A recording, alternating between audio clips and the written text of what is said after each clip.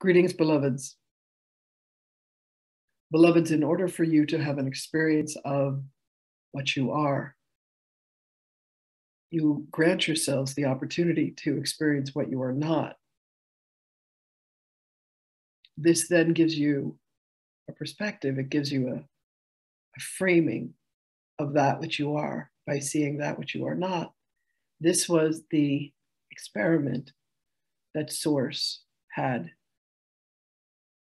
in breathing the breath of life and creating all of the various sundry life forms, dimensions, realities. You know who you are by the definition of who you are not. However, beloveds, what if you were to do the opposite? And you could allow yourself to know what you are not, and therefore come to understand what you are. You look upon something and you reject yourself as it, and you say, I'm not this thing. But what if you could look at something and instead of rejecting it, you could say, I am. I am the madness. I am the chaos. I am all of that. But it was bereft of judgment. What if you could look at everything that you have said that you are not? I am not war. I am not famine. I am not a murderer. I am not a rapist. I am not a dictator. I am not a fascist. I am not a communist. I am not a this. I am not a that. I am not a Lyran. I am not an Arcturian. I am not from Andromeda. I am not a quark. What if you could look at everything that you say that you are not and find yourself within it? But there was not judgment that was applied to it. You look instead and you say, this is where my hand ends. This is where my body ends. This is where my consciousness ends. This is where my home ends, my property, my state, my country, my existence. What if you could allow yourself to expand to everything that you think that you are not? What if you could allow the expansion, as Jean had said, the expansion of these energies to encompass everything? There would be nothing that you were not.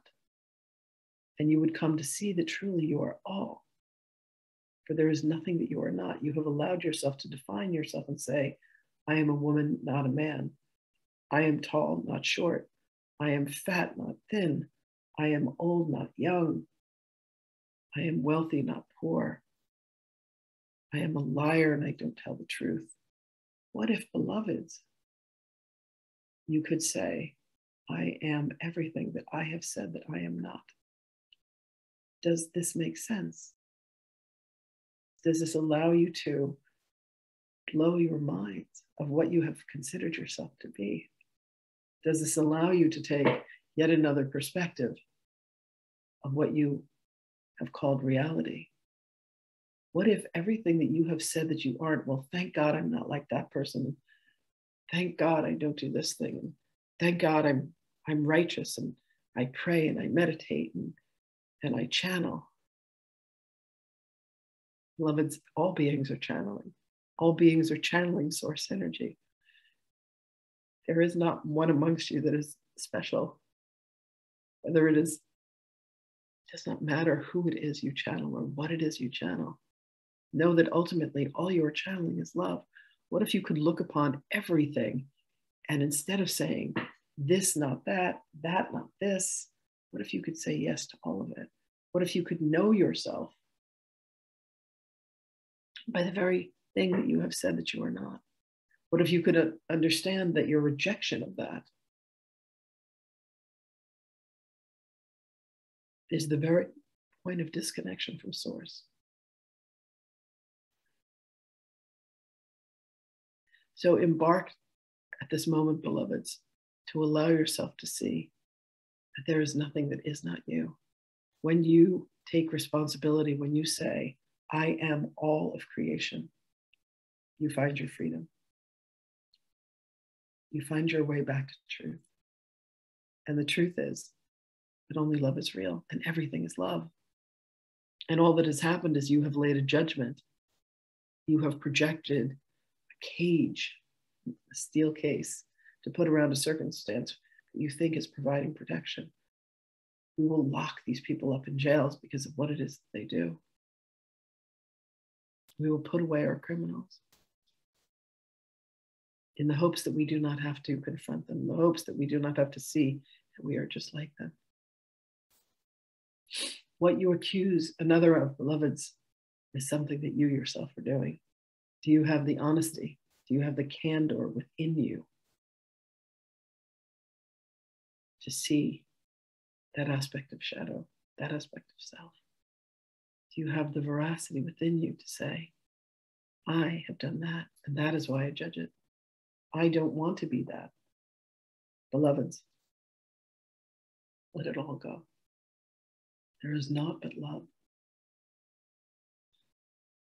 Look for and find the love. If you look for and find the fault, you will find it every time.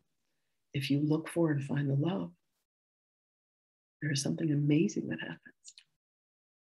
You find it every time. I look upon you and I see the love that you are. I look upon you and I see the perfection that you are.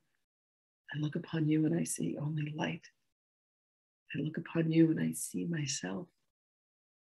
What if you could allow yourself to see yourself in everything that you have said, you do not want, you will not have, could not be?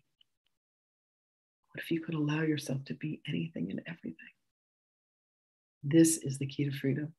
For in that moment of allowing, you come to accept. In that moment of allowing, there's forgiveness. For the mind that would judge and say, this cannot be, this must not be. I do not accept this darkness. I will need to fight. What if there was nothing to fight, beloveds? What if there was nothing except love? And there will come a moment when you will choose to recognize and to see and to know that only love is real, and the rest has just been a game. So go today, beloveds, with joy in your hearts and a skip in your step and a smile upon your glorious faces that do not exist. Let the smile, beloveds, be upon your hearts.